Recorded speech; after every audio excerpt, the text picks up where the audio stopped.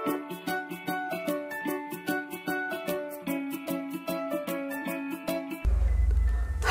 I am Kaviraj from scoringtarget.com. In today's session, we are going to solve question paper 2 for SSLC students presented by Kaviraj Jidage. ಆತ್ಮೀಯ ವಿದ್ಯಾರ್ಥಿಗಳ ಇವತ್ತಿನ ತರಗತಿಯಲ್ಲಿ SSLC Supplementary Exam 2021 ನ question ಪೇಪರ್ಲಿ ಬರ್ತಕ್ಕಂಥ question ಪೇಪರ್ನ ಪ್ರತಿಯೊಂದು ಪ್ರಶ್ನೆಗಳು ಹಾಗೂ ಉತ್ತರವನ್ನು ಇವತ್ತು ನಾವು ಡಿಸ್ಕಸ್ ಮಾಡೋಣ.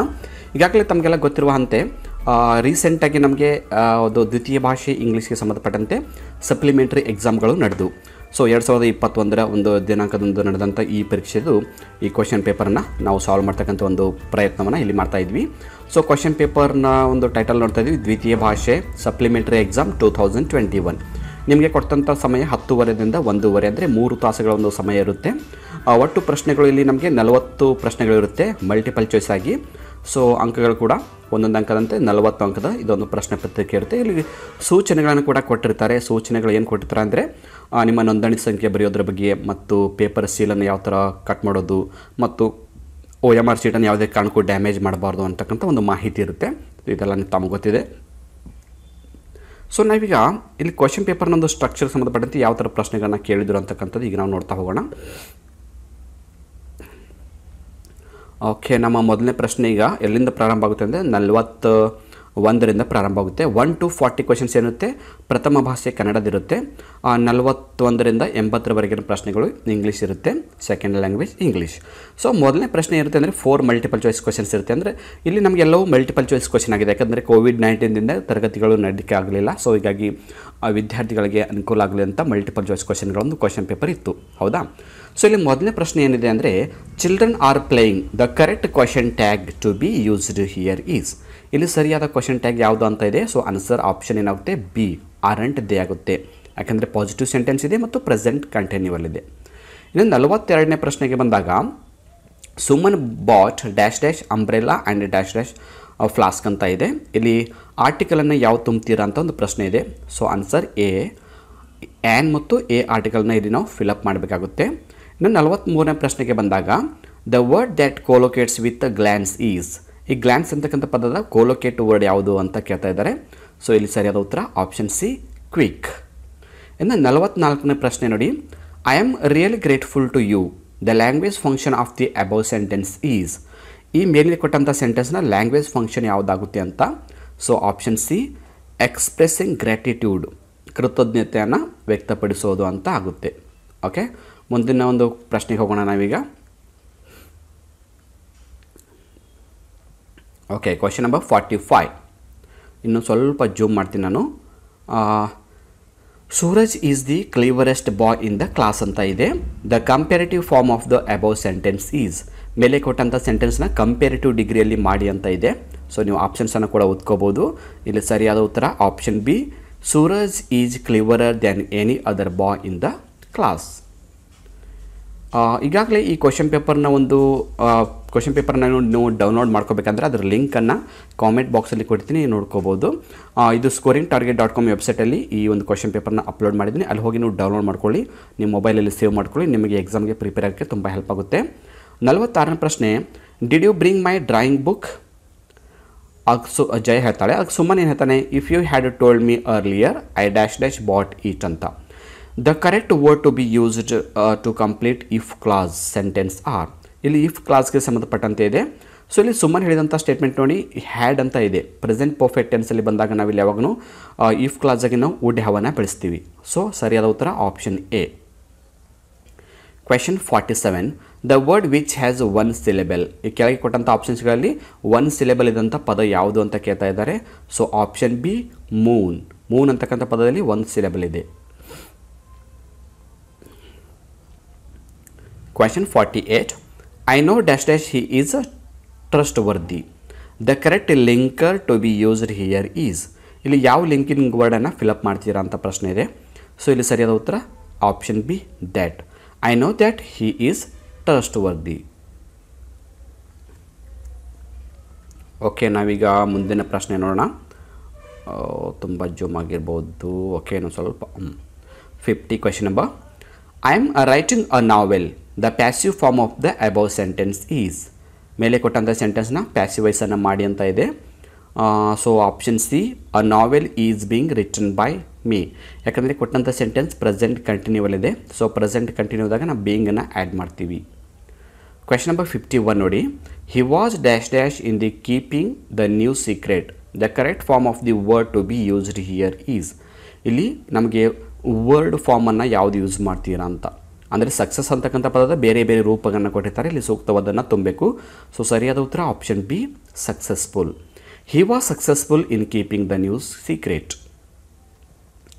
Question 52. We dash dash new clothes during festivals. The correct phrasal verb to be used here is. ಇಲ್ಲಿ ಯಾವ phrasal ವರ್ಬನ್ನು ಬಳಸ್ತೀರಾ? So option C, put on. Put on ಅಂದ್ರೇನು? ಧರಿಸಿಕೊಳ್ಳೋದು, ಉಟ್ಕೊಳ್ಳೋದು. We put on new clothes during festivals. ಹಬ್ಬದ ದಿನಗಳಲ್ಲಿ ನಾವು ಹೊಸ ಬಟ್ಟೆಗಳನ್ನು ಧರಿಸುತ್ತೇವೆ. Okay, ನಾವೀಗ next ಕ್ವೆಶನ್ಗೆ ಹೋಗೋಣವಾ? Okay, next question ಯಾವುದು? Question number 53. He goes to school at 9 o'clock. The appropriate question to get the underlined word as answer is. ಅಂದರೆ ಮೇಲೆ ಕೊಟ್ಟಂಥ ಸೆಂಟೆನ್ಸಲ್ಲಿ ಕೆಲವು ಪದಗಳಿಗೆ ಅಂಡರ್ಲೈನ್ ಮಾಡಿರ್ತಾರೆ. ಆ ಅಂಡರ್ಲೈನ್ ಮಾಡಿದಂಥ ಪದ ಉತ್ತರ ಬರುವ ಹಾಗೆ ಪ್ರಶ್ನೆಯನ್ನು ರಚಿಸಿ ಅಂತ. ಇದು ಫ್ರೇಮಿಂಗ್ ಕ್ವೆಶನ್ಗೆ ಸಂಬಂಧಪಟ್ಟಂಥ ಪ್ರಶ್ನೆ. ಸೊ ಆನ್ಸರ್ ಏನು ಬರಬೇಕಂದ್ರೆ 9 o'clock ಅಂತ ಬರಬೇಕು. ಸರಿಯಾದ ಉತ್ತರ option A, at what time does he go to school. ಶಾಲೆಗೆ ಆತನು ಯಾವ ಸಮಯದಲ್ಲಿ ಹೋಗುತ್ತಾನೆ? 9 o'clock. ಓಕೆ. 54. ಇನ್ ಅ formal letter dear sir R dear ma'am ಅಂತ ಇದೆ. ಈಸ್ ಕಾಲ್ಡ್ ಅಂದರೆ ಫಾರ್ಮಲ್ ಲೆಟರಲ್ಲಿ ಡಿಯರ್ ಸರ್ ಅಥವಾ ಡಿಯರ್ ಮೇಡಮ್ ಅಂತ ಬಳಸ್ತಾರಲ್ಲ, ಅದಕ್ಕೆ ಆ ಒಂದು ಸ್ಟ್ರಕ್ಚರನ್ನು ನಾವು ಏನಂತ ಕರಿತೀವಿ ಅಂತ ಇದೆ. So option B, salutation. 55. The soldiers Ghat ಬ್ರೇವ್ಲಿ. The part of speech of the underline word is. ಅಂದರೆ ಇಲ್ಲಿ ಗೆರೆ ಎಳೆದಂಥ ಒಂದು ಪದ ಯಾವ ಪಾರ್ಟ್ಸ್ ಆಫ್ ಸ್ಪೀಚ್ ಆಗುತ್ತೆ ಅಂತ ಇದೆ. So option B, adverb. 56. The correct prefix to be used to form the opposite of polite is.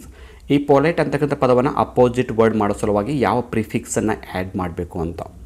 So option C, ಇಂಪೊಲೈಟ್ ಅಂತ ಆಗುತ್ತೆ. ಓಕೆ, ಕ್ವೆಶನ್ ಜೂಮ್ ಮಾಡ್ತದೆ. Question 57. It seemed to B A much safer place, more compact and ರಿಅಸ್ಯೂರಿಂಗ್ for ಸ್ವಾಮಿ. ಇಲ್ಲಿಗ ನೋಡಿ ನಾವು 56ರವರೆಗೆ ಪ್ರಶ್ನೆ, ಅಂದರೆ 41ರಿಂದ 56ರವರೆಗೆ ಪ್ರಶ್ನೆಗಳೆಲ್ಲ ಗ್ರಾಮರ್ಗೆ ಸಂಬಂಧಪಟ್ಟಂಥ ಪ್ರಶ್ನೆಗಳಿರುತ್ತೆ.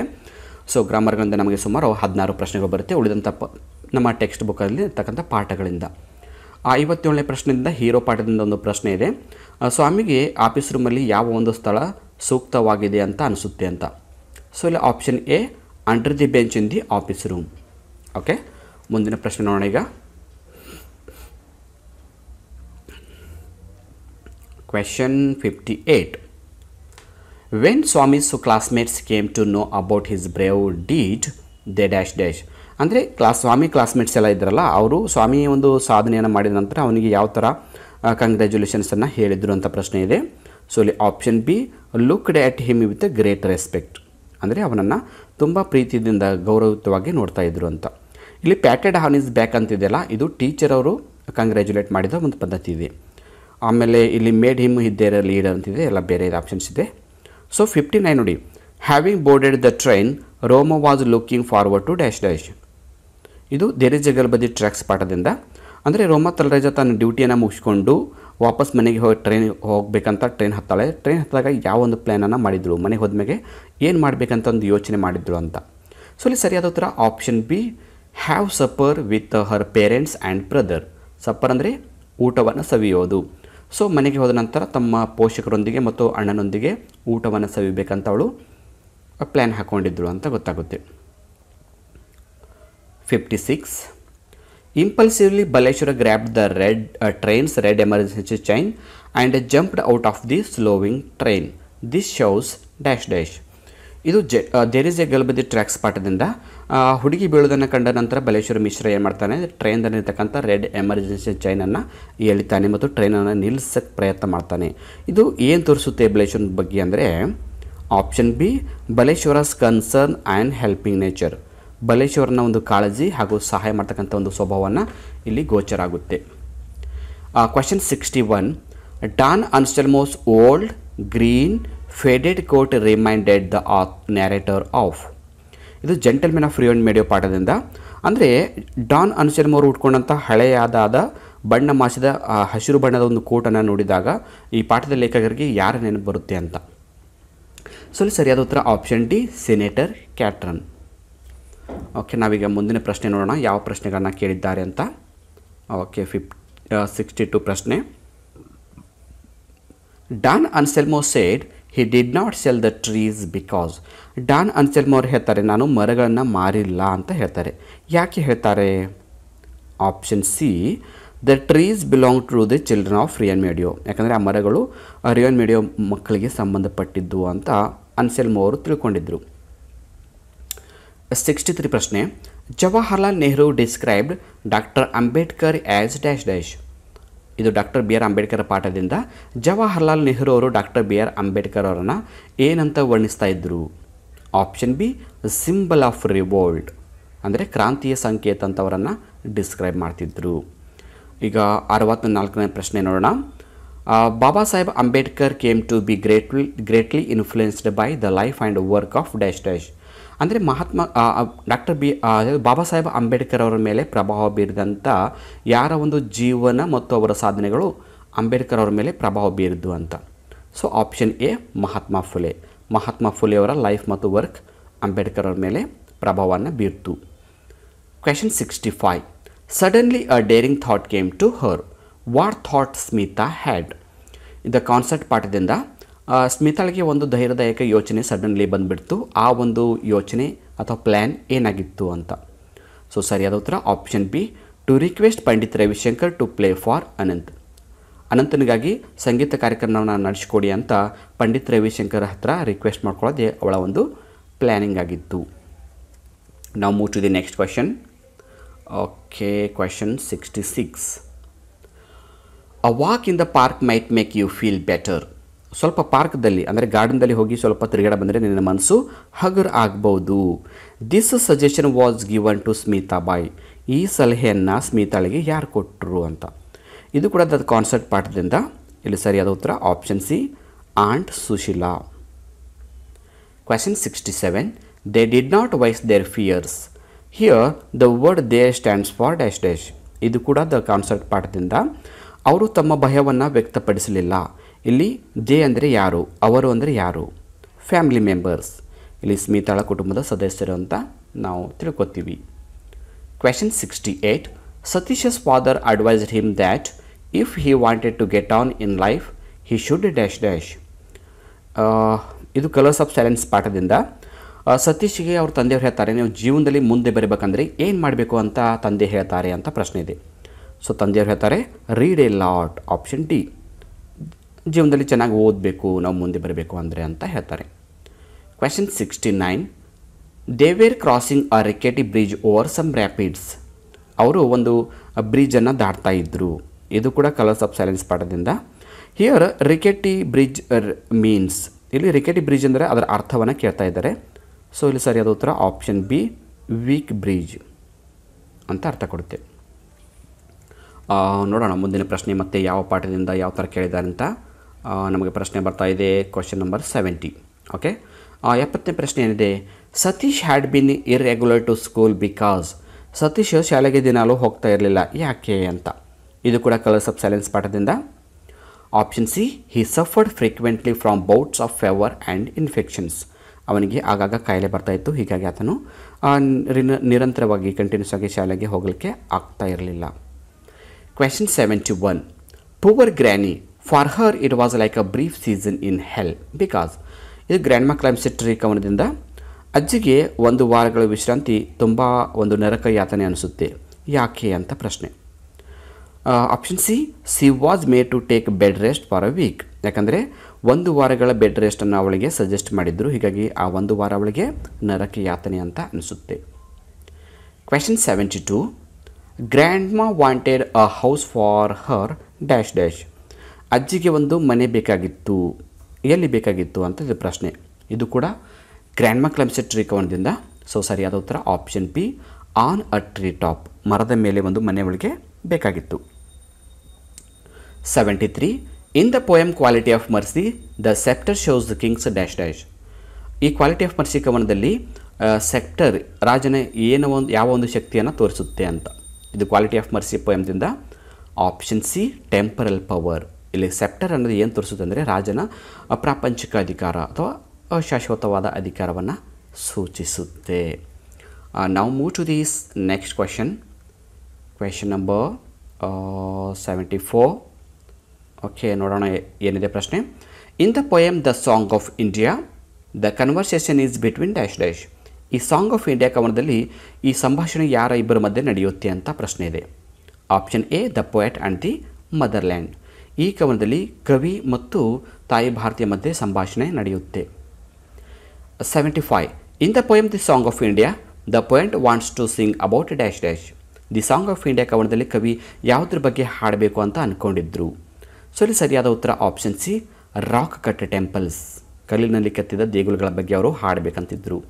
But ಇಲ್ಲಿ option ಏನಿದೆ ಫಿಲ್ತ್ and dirt, B the millions that toil, D iron men ಅಂತಿದೆ. ಇದೆಲ್ಲ ತಾಯಿ ಭಾರತಿ ಯಾವ ಹಾಡನ್ನು ಹಾಡಬೇಕು ಅಂತ ಸಜೆಸ್ಟ್ ಮಾಡಿದ್ದು. ಬಟ್ ನಮ್ಮ ಪ್ರಶ್ನೆ ಏನಿದೆ ಕವಿ ಯಾವ ಹಾಡು ಹಾಡಬೇಕು ಅಂತ ಅಂದ್ಕೊಂಡಿದ್ರಂತ ಇದೆ ಪ್ರಶ್ನೆ. ಸೊ ಸರಿಯಾದ ಉತ್ತರ ಆಪ್ಷನ್ ಸಿ ಆಗುತ್ತೆ. 76. ಅ George player has been scent here to preach dash dash. Preach ಅಂದರೆ ಬೋಧಿಸಲು. ಇದು ಜಾರ್ಜ್ ಪೋಯಮ್ 2ದಿಂದ ಆಯ್ಕೆ ಮಾಡಿಕೊಳ್ಳೋಂಥ ಪ್ರಶ್ನೆ. ಜಾರ್ಜ್ ಪ್ಲೇಯರ್ನಿಗೆ ಈ ಭೂಮಿ ಮೇಲೆ ದೇವರು ಏನನ್ನು ಬೋಧಿಸಲು ಕಳಿಸಿದ್ನು ಅಂತ ಪ್ರಶ್ನೆ ಇದೆ. ಸೊ ಸರಿಯಾದ ಉತ್ತರ option A the black gospel of George. George ಜನಾಂಗದ ಧಾರ್ಮಿಕ ಪಠಣವನ್ನು ಬೋಧಿಸೋಕ್ಕೆ ಕಳಿಸಿದ್ರು ಅಂತ. Question 77. The George player feels like a bird when dash dash. George player ಅವರು ಯಾವಾಗ ಪಕ್ಷಿಯಾಗಿ ಪರಿವರ್ತನೆ ಆಗ್ತಿದ್ರು ಅಂತ. ಸೊ ಅಲ್ಲಿ ಸರಿಯಾದ ಉತ್ತರ option D he starts playing the saxophone. ಯಾವಾಗ ಅವರು ಸ್ಯಾಕ್ಸೋಫೋನನ್ನು ನುಡಿಸೋಕ್ಕೆ ಪ್ರಾರಂಭ ಮಾಡ್ತಿದ್ರು ಆವಾಗ ಅವರು ಪಕ್ಷಿಯಾಗಿ ಪರಿವರ್ತನೆ ಆಗ್ತಿದ್ರು. ಓಕೆ, ನೆಕ್ಸ್ಟ್ ಕ್ವೆಶನ್ ಹೋಗೋಣ ಈಗ. ಕ್ವೆಶನ್ 78.